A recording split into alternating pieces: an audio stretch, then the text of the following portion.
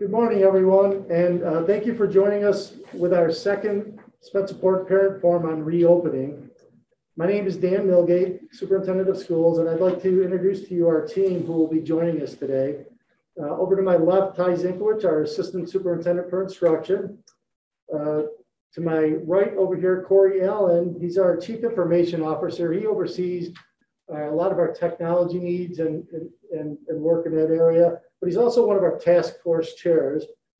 Jonathan Salzberg behind me, he's our Executive Director of Operations and Special Projects, and he's also one of our task force chairs.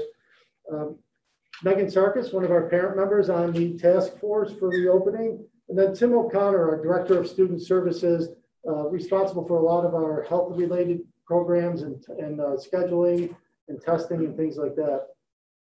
So I would like to thank our district-wide reopening task force members, the Board of Education and our administrative team for their tireless efforts in working on these plans. As you know, details and logistics continue to be developed and adjusted made based on any new requirements we get from the Department of Education, the Department of Health, and the Governor's Office.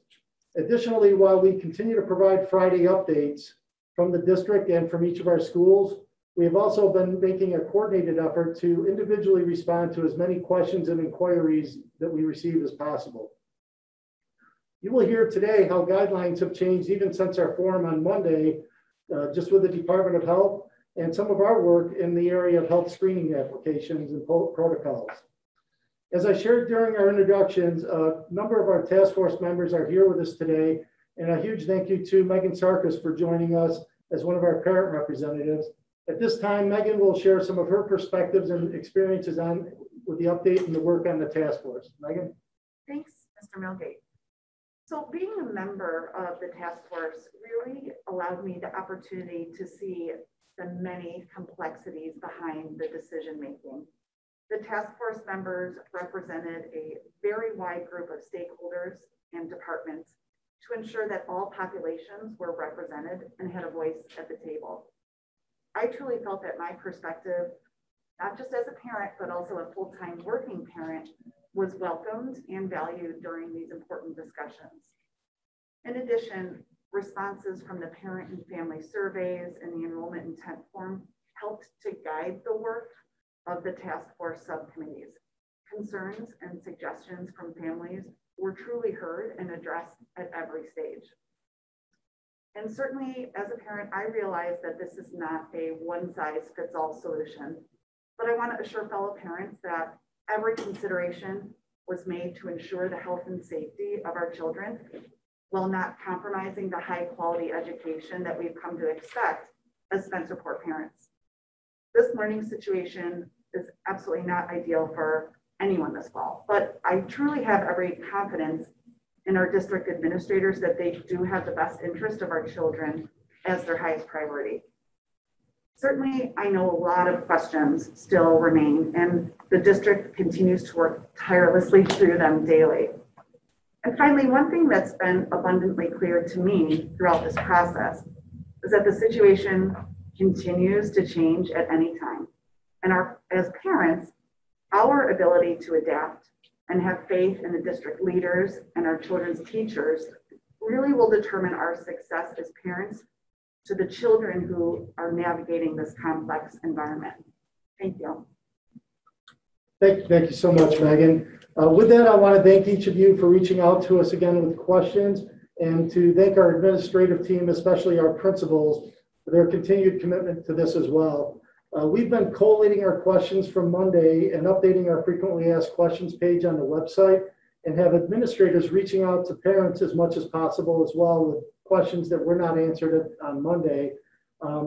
We also continue to do that after our forum today. We'll work on those again in the coming weeks to make sure we're still building that frequently asked question page. So Corey, if we can move to the back to the PowerPoint. So the purpose of these forums is to continue to provide everyone with as much information as possible. Our forums will be 1 hour each with 3 20-minute segments, as you can see up here on the screen, divided as follows. We'll provide this like we're doing now, a general update and overview of where we're at, answer questions submitted to us in advance from parents, with my colleagues that are here with me today. And then lastly, respond to as many of our live chat questions as possible and as time permits. For this segment, Mr. Allen will be monitoring the chat room Zoom and will read your questions to our participants here on the forum, and we will provide answers. Our goal is to get through as many of those questions as possible that are posed today. And if we are not able to do that, we will include those along with other questions asked in advance on our website. We will combine similar questions today and same on our FAQ page for efficiency. So please understand that when we're trying to answer those. At each of these forums, even though they're going to be similar, they will be different with the chat questions. So we just want you aware of that as well. On the next slide, Corey. So I just want you to be aware, this is the location on the website where you can find those changes. And please note, we are also recording this forum as well as Mondays and the other ones today and next week to post on our website for anyone that is unable to attend. We have categorized our questions into health and safety operations and instruction, as you can see here on our webpage. And we will be adding to our category soon just because of the additional questions we're getting and the kind of the buckets that they fall into. And as a reminder, along with today, we do have 2 additional parent forum dates and time schedules as opportunities for you. We have one more today at 4 p.m. and we also plan one for next week with our building principals on August 26th, as we anticipate more details will be available at that point with schedules and logistics and many of the procedures that we're working on every day that Megan talked about a little while ago. This will take place at 6 p.m. next week, and right now our plan is to have a format where we go elementary, then secondary. So we're leaving that little gap there just for time to adjust in case parents wanted to be on only for an elementary portion or only for a secondary portion. So if we can go back to our live view. To begin today's session, I would like to share some general comments first with respect to the work we need to complete in the coming weeks to be prepared to open schools for our students and staff. Please know that our #1 priority, again, as Megan mentioned so kindly, is the safety of all members of our learning community. And to that end, we will provide answers to many of the questions that were posed around protocols and systems that we will put in place with safety in mind. With so many procedures being developed, another key area of focus for us is that training, the workshops, the informational learning videos that we'll talk about in a minute, and constant communication, including the signage efforts to ensure that all students, staff, and visitors are aware of the expectations that we will have. A major reason we changed the beginning of our school year, that first week, to conference days was to ensure that we had the time needed to do a lot of that work. And along with that, we are working with our administrative team on putting in the supervision and reinforcement efforts needed when we get back to school. So many of the questions that have been posed are related to these efforts, and you will hear more about today. And what we'd like to do at this point is go back to our presentation, and we're going to show you a little vignette of an example of some of the work we're doing to make sure that people have the opportunity to be well informed and see what things will look like as well.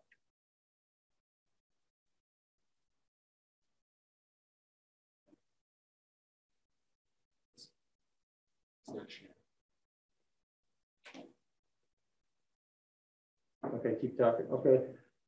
Right now, we're not able to show the video. It's not sharing, so we'll go back to it if we can.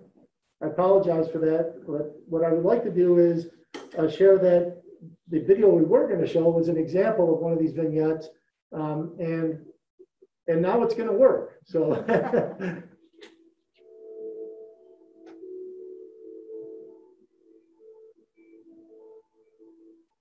Physical layout of all classrooms has been redesigned to provide social distancing among a reduced number of students. To start the year, each room will accommodate a limited number of students per class. Each desk will face the same direction and will be spaced roughly 6 feet apart in proximity. Additional items that are not critical to learning have also been removed. Students will also wear masks while working at their desks. However, a teacher may choose to provide brief mask free.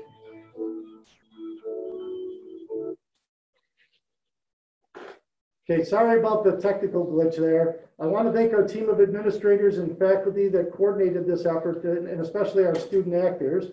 But this is an example of that effort we're trying to make sure that we have in place for visuals and safety protocols being able to be taught to everyone. So we'll have a series of these, and we'll have more in areas like entering into our buildings or the hallway movement, transportation, hygiene, cafeterias, and even our screening health check.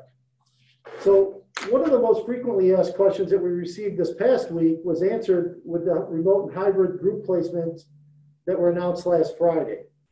Parents may find those placements in the campus backpack section of our Infinite Campus on the parent portal. Once we received those intent forms last Monday electronically, we just needed a few days to process through that, and then eventually we sent out those notices. If you need any assistance with how to access these pages, tutorials may be found on the main page of the website, along with contact information for individuals that will provide support. In addition, any individual question should be directed to your building principal.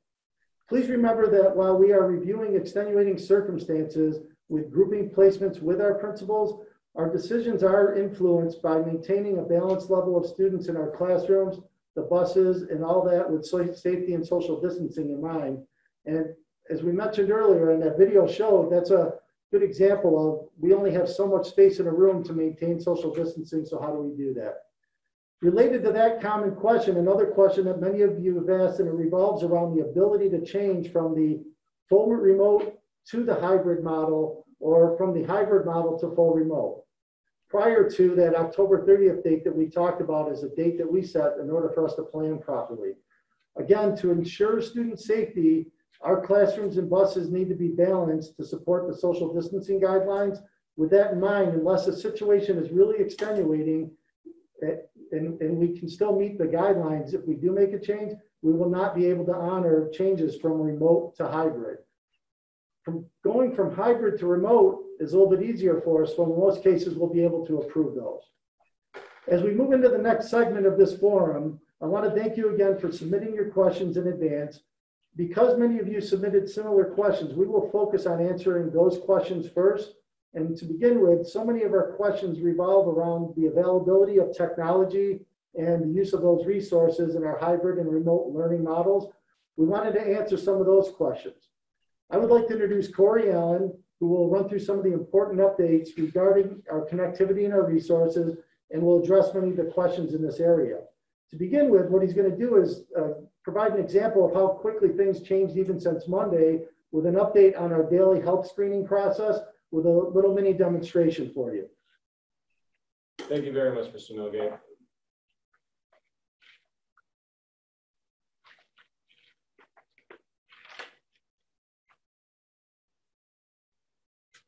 As Mr. Milgate alluded, we wanted to show you today just a quick demonstration of the health screening tool that we will be using for our students as well as our staff members.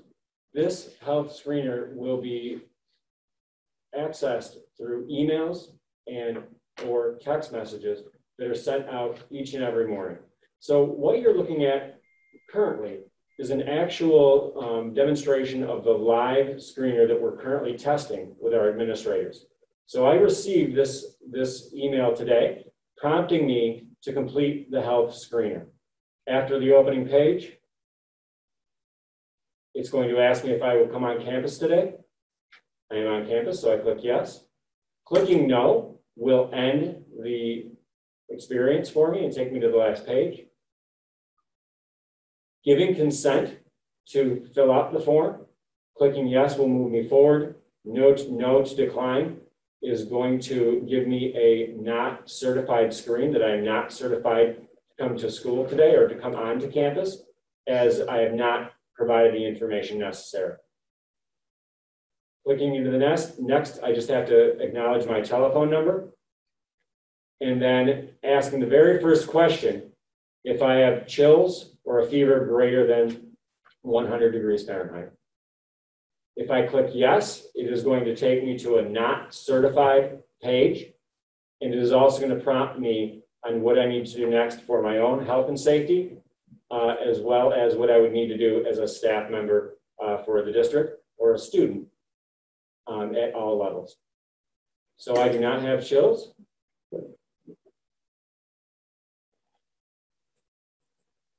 I apologize.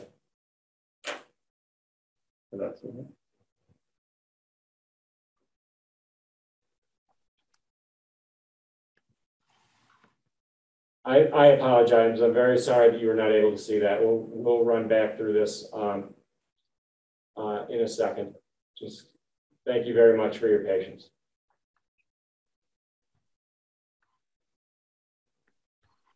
Again, I apologize. So with this section, asking me a number of questions, again, all of the questions are aligned to symptoms of COVID, sore throat and loss of taste or smell. If I click none of these and now go forward, I received my approval and the certification that I am okay to come on to campus. Again, as students, this will be pushed out to families, to parents via email and text messages. And we are now currently, as I stated, working with our administrators to test this before rolling it out to our staff and to our community at large. Again, I apologize for the technical difficulties, and we'll bring us back for the technology questions that were received via our last form, as well as emails to the district. The first question, are all students getting upgraded laptops? Students at grades K-5 will be asked to return their current laptops in exchange for updated devices. So if students at K-5 received a device in the spring, they'll be asked to return that device, and they will get a new device. To be clear, all K-5 students will receive their own device this year. Students entering grades 6 and 9 will also receive updated laptops, while grades 6, 8, 10, 11, and 12 will keep their existing laptops that were assigned. We will be communicating via the building level distribution schedules for our students who will be receiving new and updated laptops. Next question, is Wi-Fi available for remote instruction days?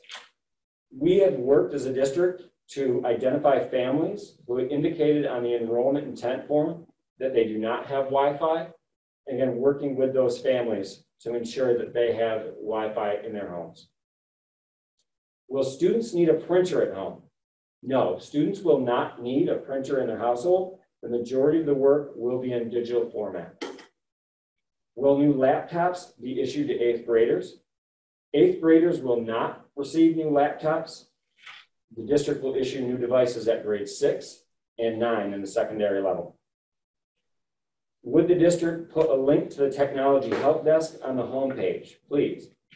Families can contact the help desk at 349-5106. This number has been added to the district homepage.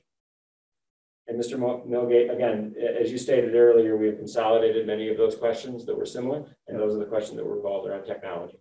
Right, and thank you, Corey. Also, those vignettes we were talking about, and the one we were able to show, that's an example. We'll have one out there as well about the daily health screening as well. So next, what I'd like to do is introduce Jonathan Salzberg. He will share some of the important questions that you posed and that involve our operations departments, things like general safety protocols, our lunch programs, transportation, and masking. Thank you, Mr. Milgate. Yeah. We've received a number of questions that affect departments under the operations umbrella.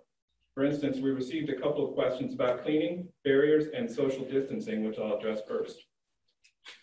First question is, does the district have enough supplies on hand to meet requirements for a period of time, cleaning supplies, staff PPE, and other disinfectant materials? Our parent survey indicated that 98% of parents will be able to provide a face covering for their child. Though we have this data, we are following SED guidance and have ordered an 8-week supply of needed PPE for students and staff relevant to their positions, and these items are already arriving. The district also has cleaning supplies and hand sanitizer on hand to supply the buildings through December. Next question. I understand there is a deep cleaning on Wednesday, but what about between the two groups between Monday and Tuesday? Rather than limit cleaning to one deep clean on Wednesdays, we will actually be doing a deep clean every evening. The cleaning staff will circulate through the building and disinfect touch surfaces such as desks using a Protexis electrostatic sprayer or similar method. Cleaning staff will also circulate through the building, cleaning high-touch surfaces and restrooms periodically through the day and in the evening when the building is empty. Will there be plexiglass in between student desks?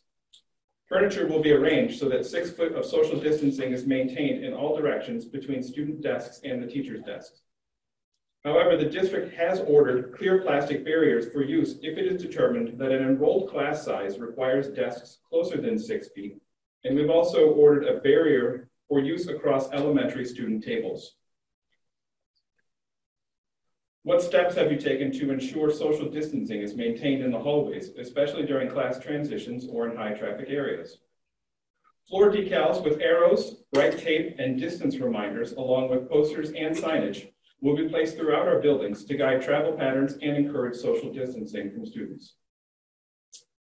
Moving on to the issues of face coverings and masks, there were a number of questions around our expectations of all staff and students wearing masks.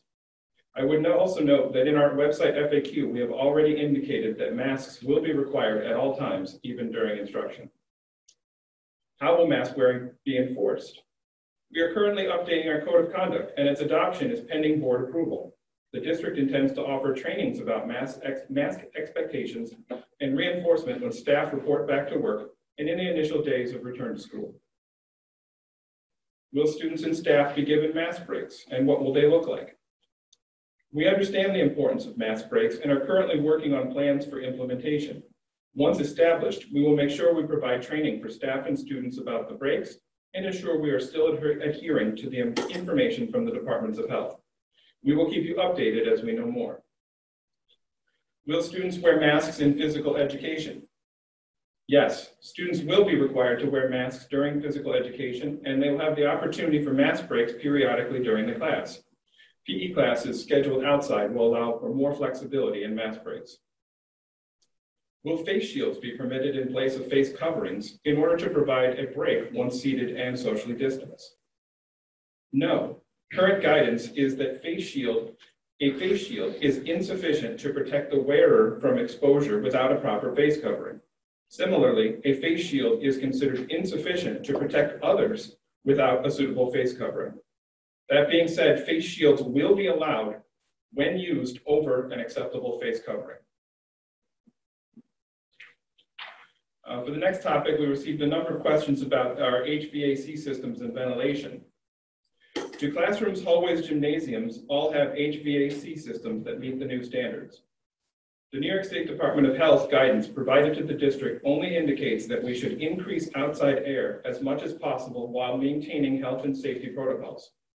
The district has evaluated all HVAC systems, and those systems will be set to maximize fresh air intake or the outside temperatures. Do all windows open, and will they be open to assist with ventilation? Most classrooms across the district have functional windows, in which staff are encouraged to open to improve ventilation, unless this introduces a health and safety risk, such as allergies or a potential fall. Will the use of fans be permitted in the fall? Our current understanding is that fans may only be used to exhaust air to the outside and not as a means of blowing air across people, as this could spread the virus. However, we have submitted this question to the New York State Education Department for further guidance. We also received a couple questions about transportation, which, as Mr. Allen indicated, have been consolidated here. But when will we be notified of the school bus schedules? The Transportation Department is currently creating the school bus routes, and the times will be communicated when the bus passes are sent out. This process has been delayed due to the creation of the hybrid system student groupings. We will get these out as soon as possible. Will remote families be able to request bus transportation in October if changing to hybrid or full in-person instruction? Yes, we will be developing a survey or process in early October for parents to complete, allowing enough time for Transportation Department to balance and reroute the buses as needed. And finally, I have a couple questions on lunches and the lunchroom. Where will middle school students eat? Will seating be spaced out, and what will the room look like? Each building is laying out furniture to maximize student seating while still maintaining 6 feet of social distancing in all directions. This will affect each building differently. For example, at the high school, the plan is to have seating in the west cafeteria and the west gymnasium so as to have enough seating during the lunch period. The middle school will use the cafeteria and seats will be spaced 6 feet apart and clearly marked for students. At the elementary level, the buildings are laying out tables and reconsidering lunch timing so that students will be able to eat in lunch in the cafeteria. Students will be able to speak to one another, but spacing will remain at 6 feet, so barriers would not be required. Thank you, Mr. Milgate. Thank you, Spencerport. We fully expected that a number of our questions would be around the areas of health and safety of our students and the scheduling process and so on, and protocols really influenced by the Department of Health regulation. So thank you for those questions. Mr. O'Connor will review some of those now for you. Thank you, Mr. Milgate. And as I mentioned during the community forum on Monday, we truly appreciate the thoughtful questions from the community focused on health and safety and the opportunity to answer these questions more so in more depth this morning. As we have engaged in conversations with the reopening task force and other members of our learning community, we have seen themes around health and safety questions and have made an effort to answer those common questions on the website. Our hope is to provide additional clarity on those questions that were posed Monday and throughout the week. Additionally, since our last forum, we have received additional guidance from the Monroe County Department of Health, and I will capture that new information in our responses to some of these commonly asked questions. So we received a number of questions around the symptoms and the symptoms related to COVID-19 and how they align to our screening questions. So this question reads, what happens when a student who has seasonal allergies exhibits a runny nose or a cough, but does not exhibit any other symptoms? Based on the New York State and the Monroe County Department of Health guidance, when a student presents with symptoms consistent with COVID-19 during a health screen, or when a student presents with these symptoms requiring them to visit the nurse's office, unless the district has documentation from a provider regarding a chronic illness that aligns to those symptoms, the child must be isolated and sent home. If there is not documentation of a chronic illness and the child is required to be sent home, the child cannot return to school without, at minimum, documentation from the healthcare provider, a negative COVID-19 test, and symptom resolution. The next question is around a teacher or student testing positive for COVID-19. So the question is, what happens if a teacher or student tests positive for COVID? The good news is that we're very fortunate to have a very great partnership, a very positive partnership with the Monroe County Department of Health. And if we do receive the unfortunate news that a student or staff member has tested positive with COVID-19, the Monroe County Department of Health will take the lead on the school district's response to a positive test. Obviously, the district will collaborate with the Department of Health on contact tracing, quarantine, and isolation efforts, but it is the Department of Health that will respond and perform the thorough investigation of the confirmed COVID case. This includes evaluating each COVID-19 positive each positive result on a case-by-case basis, and providing recommendations to the district regarding a plan of action. Recommendations could include, but are not limited to, the immediate closure of a classroom, of a school building, or the district for 24 hours or more. The Department of Health will notify the superintendent or designated personnel for all mandatory quarantines of students, staff, and faculty after notifying the individual or family first. We received questions about medical exemptions for masks, and the answers to these questions came with some of the new guidance from the Department of Health that we received this week. A mask exemption form has been developed by the Monroe County Department of Health, and it's currently being distributed to physicians in an effort to provide consistency in the Finger Lakes region. It can only be completed by a New York State licensed physician, a nurse practitioner or MD, a physician's assistant, or a licensed clinical psychologist. And currently, the only acceptable diagnosis to justify a mask exemption include the following: a previously documented neuromuscular disorder that makes it difficult for a child to remove the mask themselves, a child with a previously diagnosed severe developmental or behavioral problem, a child with a diagnosis of serious emotional disturbance or other significant mental health problem, currently in the care of a behavioral health team, and it is believed that by this team, wearing a mask would lead to a worsening emotional harm.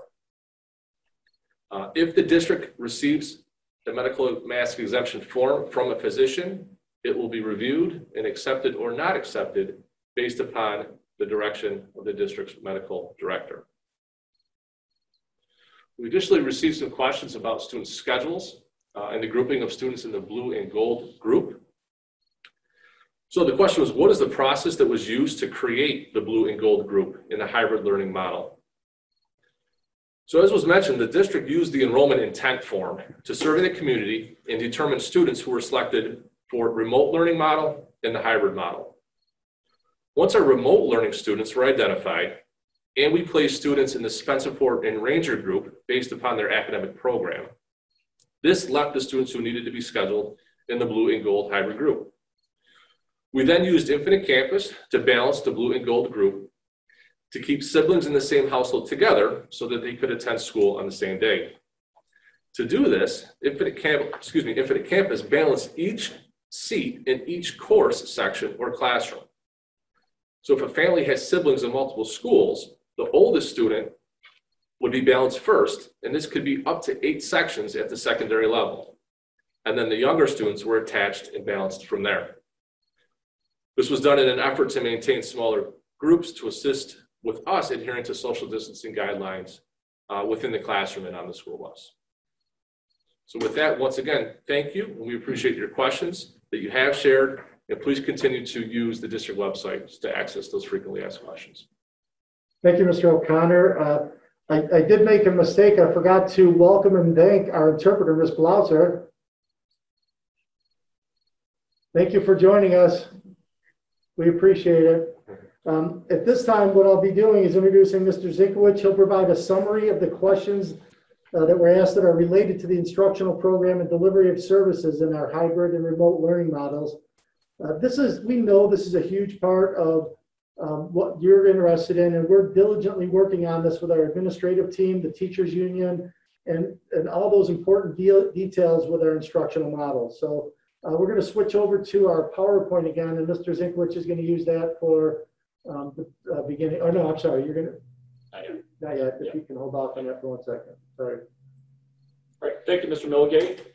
So as you know, we are required to submit a plan to our state education department that included full return, hybrid, and distance learning for our remote students. Although many questions have been posed, my purpose today is just to provide an overview of our approach. I may not be able to answer specific questions at this time. So as you know, when it comes to curriculum, instruction, and assessment, curriculum is what we teach, instruction is how we teach it, and assessment involves how we monitor student progress for the confines of the school year. So we need to ensure with both our remote and hybrid models that we have adhered to curriculum maps so that all of our students are on the same page. This impacts students from kindergarten all the way through 12th grade. So we're working with our teachers right now. We'll continue to work with them to ensure that all of our students, doesn't matter if they select remote or hybrid, that everyone's on the same page. So when we look at our remote students, we had about 15% of families select this option. As Mr. O'Connor just mentioned, we then removed those students from our equation when we selected the blue and gold groups. A question was posed about the school hours for the upcoming school year. Our school hours will remain the same. High school will begin at 7:25. The school day will end at 2:10. Cottage Grove Middle School will begin at 8 a.m. and the school day will end at 2:50. At the elementary level, school day will remain at 9 a.m. and will end at 3:30 p.m. Questions were posed about orientation. As you know, our transition years, kindergarten, 6th grade, and 9th grade.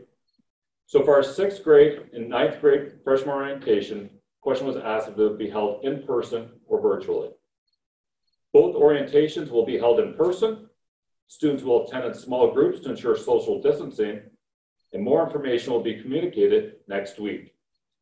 There will also be an option for our remote learners to access this information virtually.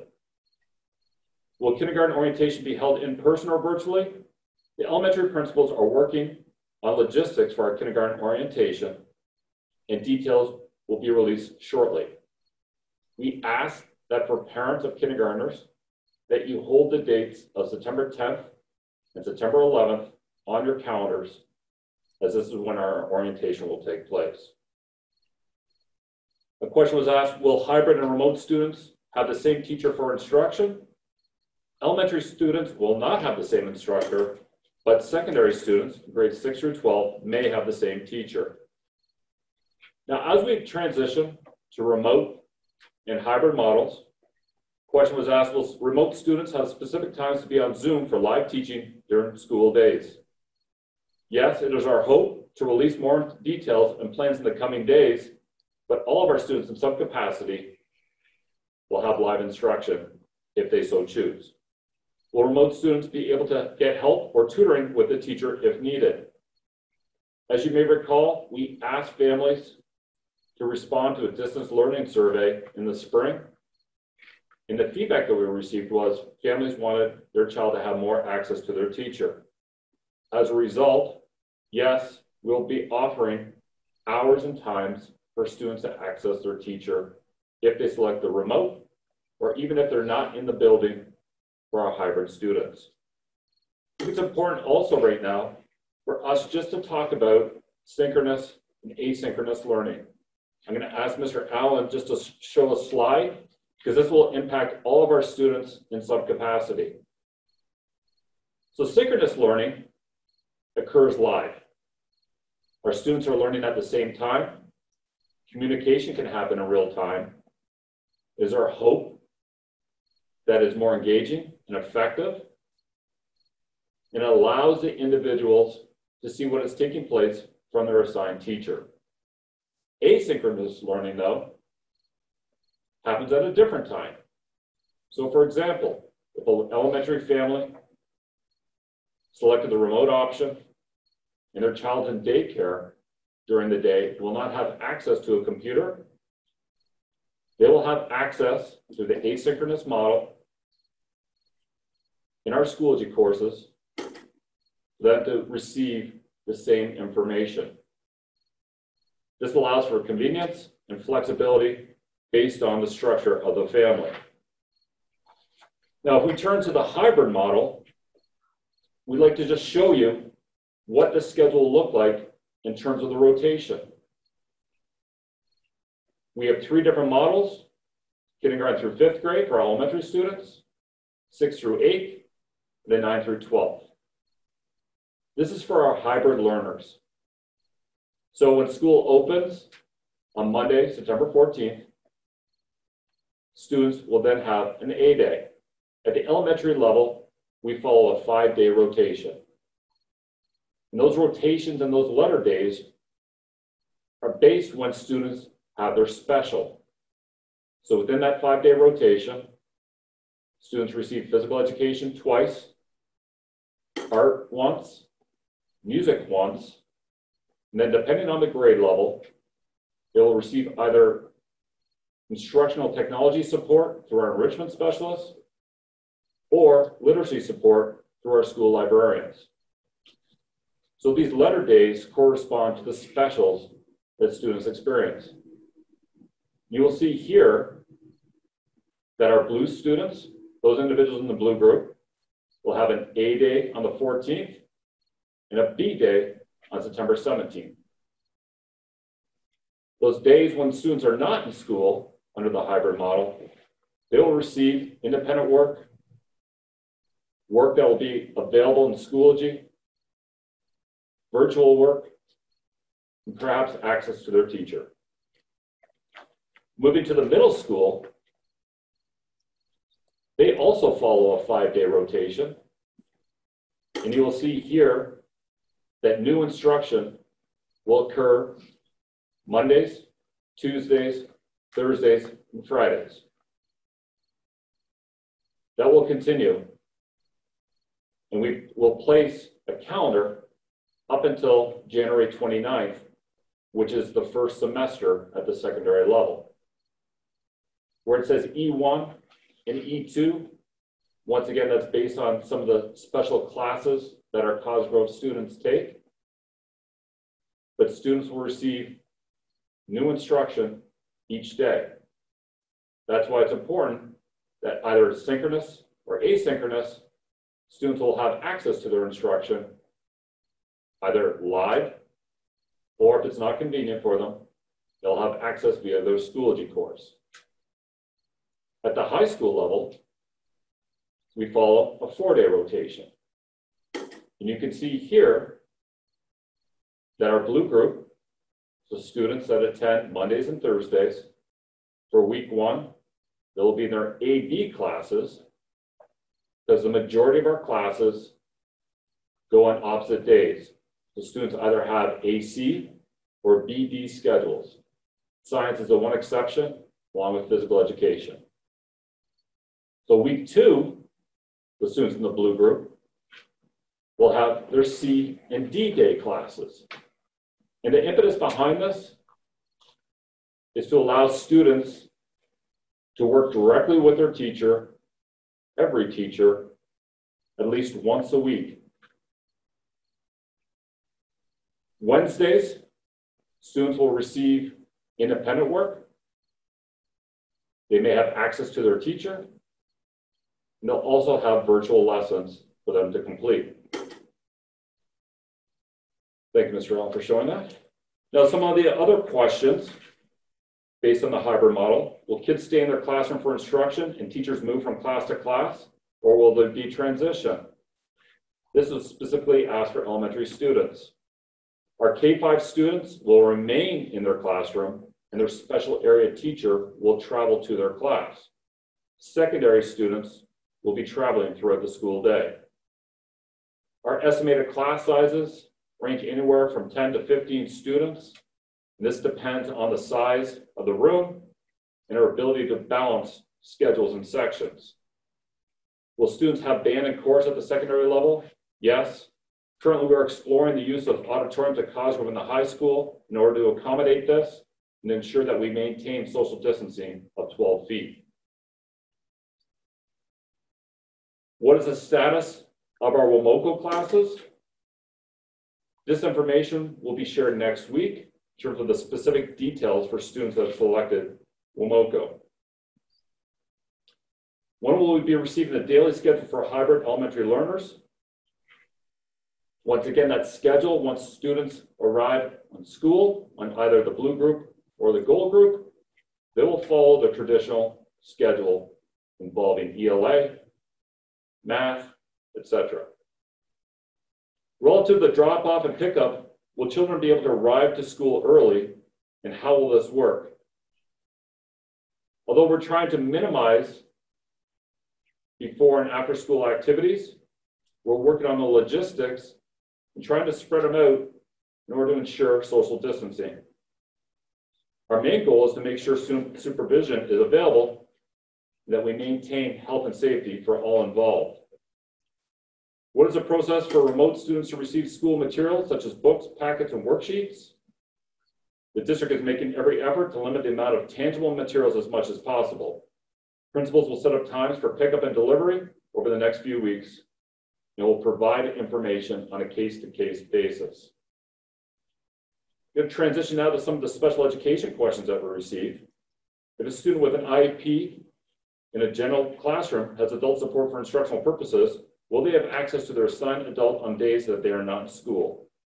These adults will be familiar with the modification differentiation that is used within their classroom. Students have access to their special education teachers and related service providers in school and virtually based on their individual needs as outlined in their IEP. The special education providers will ensure that students are provided with accommodations and specifically designed instruction in both settings as well. If students have teacher assistants as part of their educational program, those individuals will be receiving support from both their special education teacher and teaching assistants. Question was asked, how can you provide IEP service if my child is all online? All services for students who are participating in virtual learning will participate in telepractice and teletherapy modes of instruction. Students will have access to their special education teachers, case managers, and related service providers on a regular basis based on their individual needs as outlined in their IEP. As the school year begins, case managers will be reaching out to work with families on specific schedules. Thank you very much, Mr. Melgate. I'd like to turn it over to you if I could. Can you see us or no? Okay. Thanks, Mr. Zinkowicz.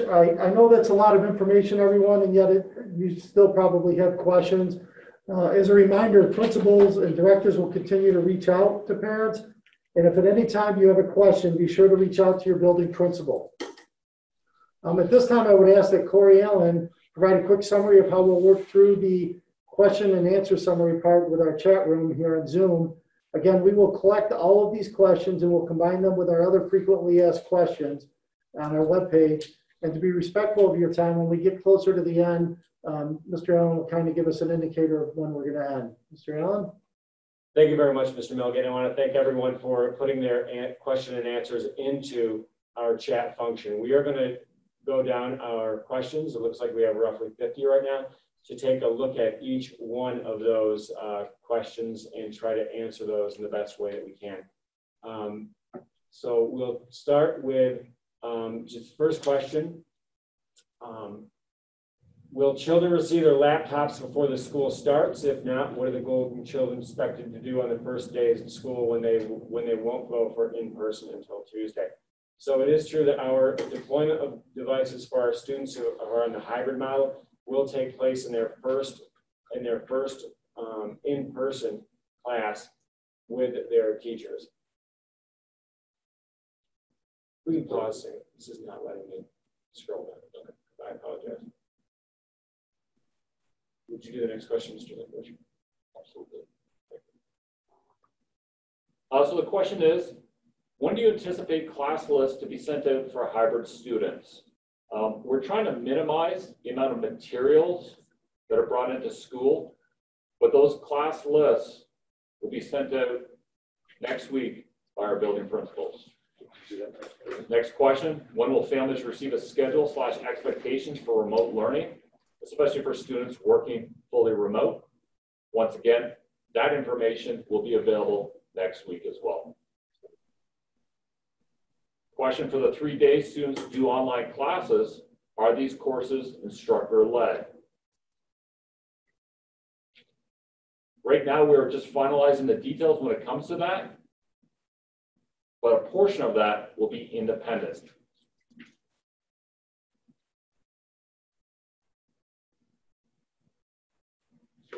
Should we hold up on a laptop?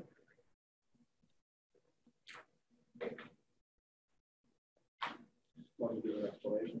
Tim, you want to do the one that goes, how will parents be notified?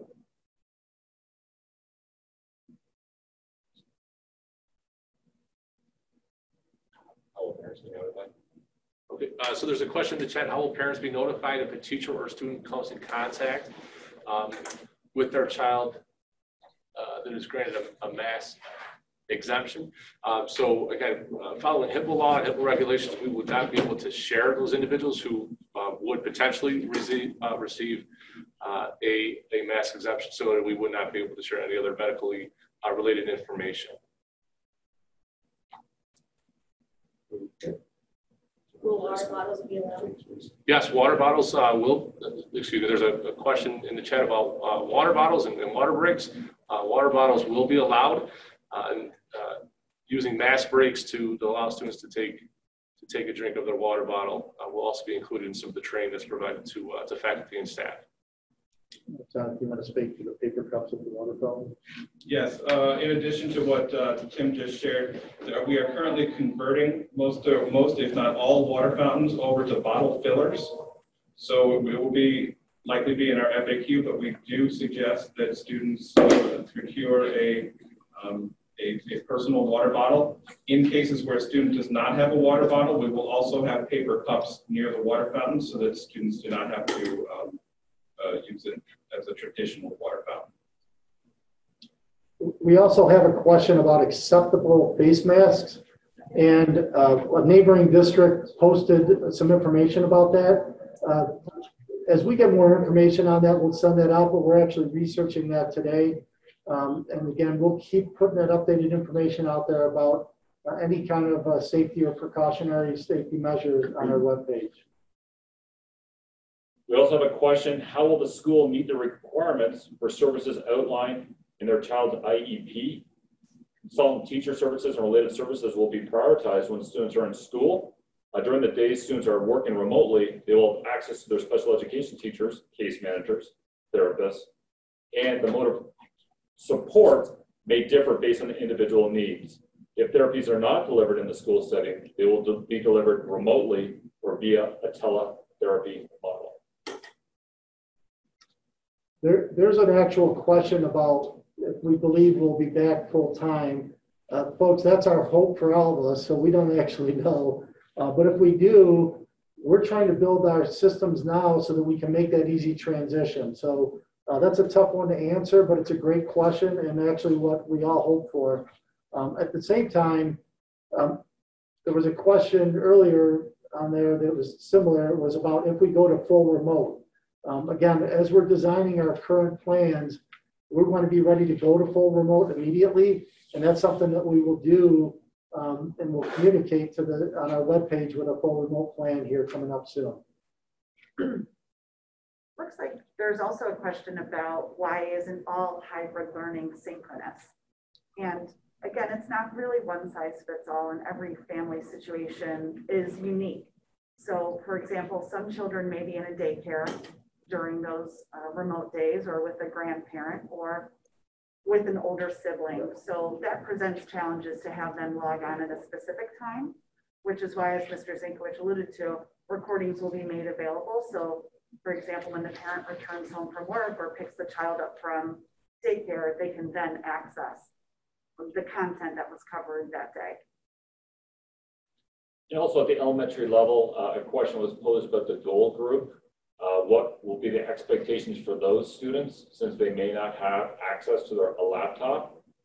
We will then defer that instruction until Tuesday, September 15th, which will be their first day of instruction. There was a question about what factors will determine going to a full remote learning model. That decision could be the result of an executive order from the governor's office related to the current infection rate within our region or across the state, or based upon a decision made from the Department of Health. There's also a question on school student schedules. Should we go to a full remote model? There's our hope to provide a truncated version of the student's current schedule, meaning shortened, so that they can work both remotely through a synchronous approach and also remotely through an asynchronous approach. There was a question for transportation about the cleaning of buses. Our plan is for buses to be cleaned after each morning route and after each afternoon route. And twice a week, they will be sprayed down with the same Protexis sprayer that we are using in the classrooms. There was also a question around PPE and specifically gowns as it relates to PPE and who would be wearing gowns. Again, according to state ed guidance, the individuals who may be wearing a gown are those who may come in high intensity contact with a student or an individual handling waste. So examples of that would include the nurses, the custodian, or some special education teachers. There's a question about Wednesdays and the plan for Wednesdays. We're still working on the details involving Wednesdays. However, we need to be respectful of those families that selected the remote option. As I mentioned earlier, when we look at our curriculum maps, we need to ensure that all of our students are on the same page based on the information, the content that they receive. And so although there may not be the same format on Wednesday, students will still be required to complete tasks, to receive instruction, and to be held somewhat accountable for their attendance on Wednesdays as well. Just as a time check, Mr. Zinkowicz, we have about 5 more minutes to the end of the meeting. Thank you for the question around when will elementary students get their teacher placement. We're actually timeline-wise, it would have been this week typically, but we need another week or so to just fine-tune what Mr. Zinkowicz just mentioned about schedules, the number of kids that are remote, and how that impacts our balance of our section. So we hope to have that out to you next week. Question was asked about training of students. So this training, based on some of the protocols that Mr. Milgate referenced, i.e. hand washing, social distancing, wearing a face mask, etc. This information will be shared with students on their first day of school. We want to make sure that all of our students are fully aware of the expectations involving their health and safety and the steps that we need to take in order to guarantee or support overall personal wellness. The question that's posted about the information that came out in the news this morning, the financial information, it's a little early for me to predict will that have an impact or not on our current budget. We actually are looking into that, and we'll give you an update on that as soon as we can. But that's something that that's an example of how things are changing so fast, I guess I would share. Question was posed about spring versus now this 2021 school year in terms of assessment. As I mentioned at the beginning, curriculum, instruction, and assessment are the 3 tenets of the work that we're doing with our students. In the spring, we provided feedback to students. We kind of paused grading or providing them an actual score. That will not be the case for the 2021 school year. We'll need to assign assignments that will be graded, that will involve at all grade levels. Jonathan, you want to answer the question about emergency drills? Yes. The district is still required to conduct emergency drills in every building. There will be at least 8 drills conducted before December, and then another 4 in the spring. That is typical of what we do. But the state has allowed us to modify those drills. Those modifications could include staggering student exiting by class, or other methods that the buildings will be allowed to implement to ensure social distancing during those drills.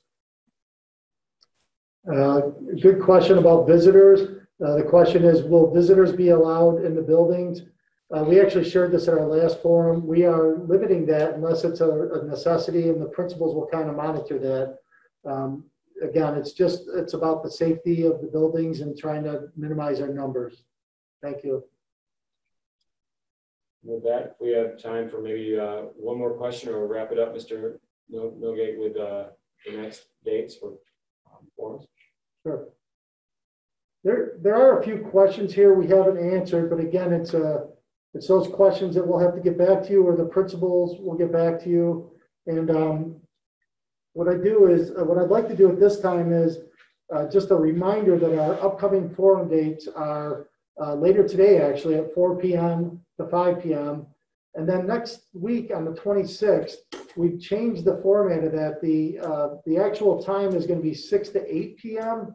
And we are asking that elementary has approximately 6 o'clock to 6:55, and then we'll do secondary from 7:05 to 8 o'clock. And that's so that the parents that don't have elementary or secondary students can choose what segment they want to be a part of. So in addition, we ask that you keep going to that frequently asked webpage, or you continue to send in any questions you have at the info@spencerportschools.org webpage, or again, contact your principal. So what I'd like to do at this time is thank each of our panelists for being a part of this, you guys. I appreciate it. And thank all of you for joining us. We appreciate your questions, your feedback and your patience as we prepare for the opening of schools this year. We know school will look different, but please know that the health and safety of the students and families and staff is absolutely our top priority. You can continue to submit questions to our webpage like we shared, or contact your building principals. And we appreciate you again for joining us today. Thank you.